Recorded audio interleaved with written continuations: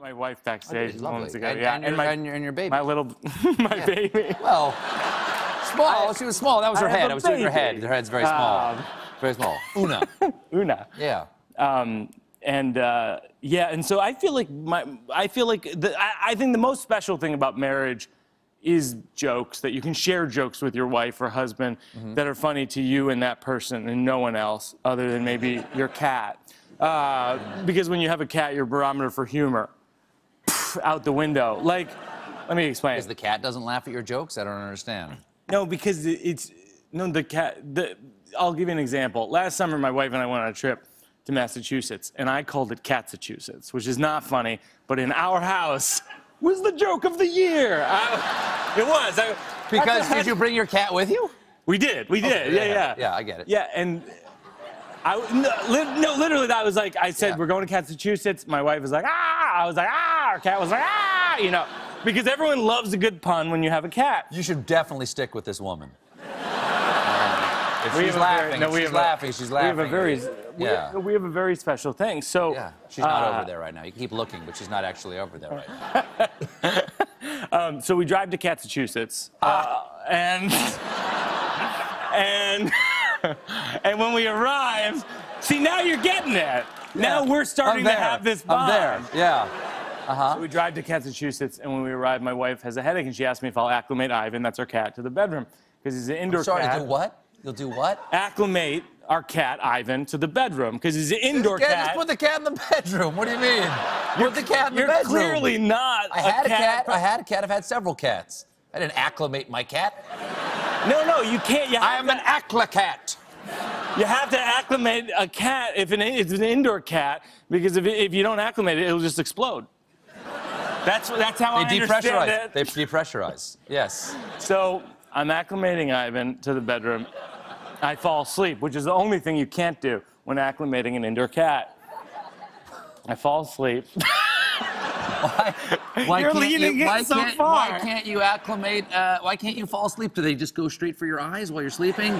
Why can't you fall asleep? If I leaned in as much as you're leaning in right now, we would be kissing. But I'm really curious about this. You don't have to do this with dogs, you know. No. So, wait. So you're asking it? Why do you have to? Why do you have to stay awake when you're acclimating a cat? Because you have to make sure they don't get out. Because they're trying to get out. Close the door. Close the door. You're making this more complicated than it has to be. Right. Acclimate the cat. Don't get mad at me. I'm not mad. We just met. I'm just worried. Why are you getting mad at me? I'm just worried. I think your wife just wanted some alone time. She does. No. Yeah. So you're in there with the cat. I come out. I come out, and Ivan got out. I ran around the house. I found him. He was in the basement. Whatever. It doesn't matter. The point is, we were staying at this house in Western Mass, and there were mice in the house, and they were parasitic mice. I don't know if What? Okay. Have you ever heard of toxoplasmosis? It means that they have a parasite in them. Oh, they have a parasite in them. They're not parasitic mice. They don't latch onto you like a leech, and you have to pick them off with a hot match or something like that. No. That's what parasitic mice sounds like. No. So they have a parasite in them, and they want it to be in you. The mice don't. They do. The mice do not. I swear to God. Mice don't know. You need to research this, Stephen. Yes. So they're unafraid of cats, and they're unafraid of people. Wait, they're unafraid? I swear. My wife was watching TV on the couch, and she looked next to her, and there was a mouse, and he was watching TV also. And she screamed, and he just looked up at her like Stuart Little, like, hey, what's going on? I don't like this show either. I don't know why all those women would want to marry that one guy. And she pushed him off the couch. And just pushed him off? Just pushed him off? It's a just very like calm response. You know, just kind of swatted him off. Okay. And he didn't even run away. He didn't even scurry, which is a verb invented for mice. He just walked into the kitchen like a roommate. He was like, fine, I'll go in the other room. I just think you're overreacting. Then he did a confessional into the mouse cam in the kitchen. He was like, I'm not here to make friends. I'm here to win. I was here before they came. I'll be here when they're gone. I'm a mouse. That's from Real Housewives of Catssachusetts.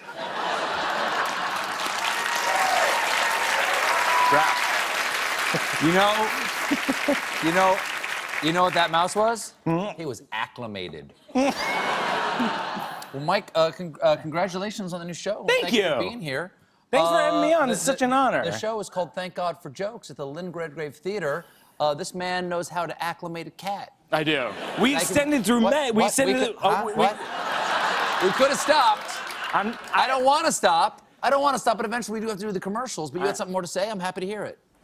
What is it? We extended it through May. You extended through May? It was going to be 6 weeks. Yeah. Like it stands right there? Through May 29th? Through May 29th. It's never ending. The theater is acclimated to him now. Mike Birbiglia, everybody. We'll be right back.